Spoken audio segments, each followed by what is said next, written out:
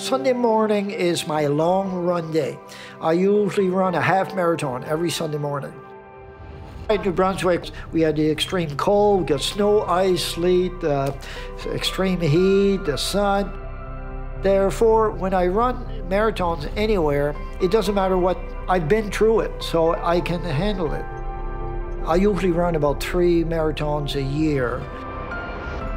I don't know if there's any really words to use to describe my dad. He's very passionate. He's always been the first person to want to help others. Ever since I can remember, he was always the first one to give a helping hand, and he's still like that today. Ron joined us, our nights in Grand Dig, about a little over 6 years ago. He was very active in our council and in the community. My faith is very, very important to me. I have a good relationship with my church.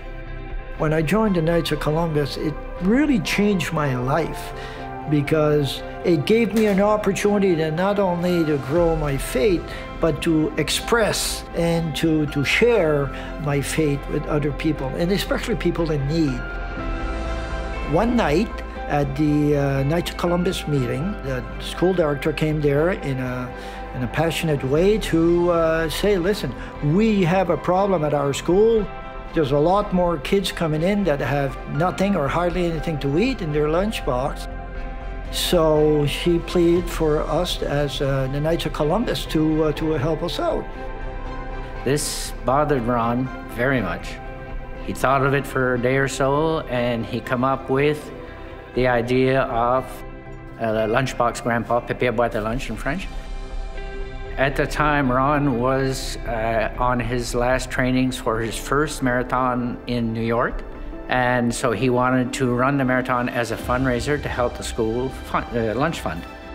I ran New York, and then after 9 weeks, I had already collected $7,600 for the school, which paid for the whole year program. And it's been growing ever since, and right now we're looking after 8 schools. And I think we just surpassed the $60,000 mark. Without papier boîte à lunch, there would be a lot of kids that would go without any lunches. Even a little community in Canada, New Brunswick, there's always poverty everywhere you go. A hero is someone who will help others. Let's say like papier boîte à lunch. It makes you feel good to know that somebody is helping people who are hungry and need.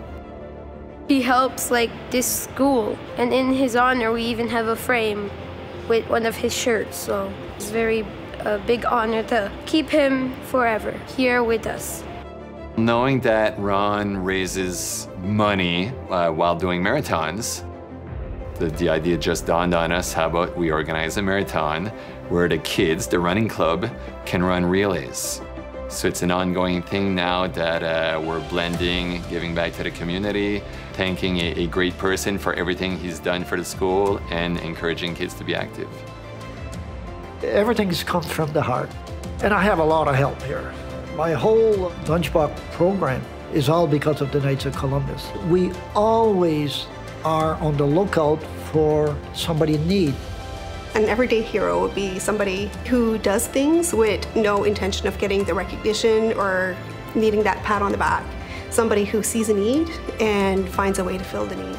And my dad is just a perfect example of an everyday hero.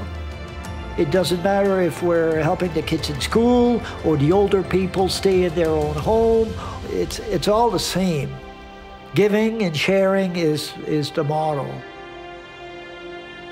With the Knights of Columbus, it really gave me everything that I need to be a better person. And as a better person, I can do more for others. That's my way of expressing my faith.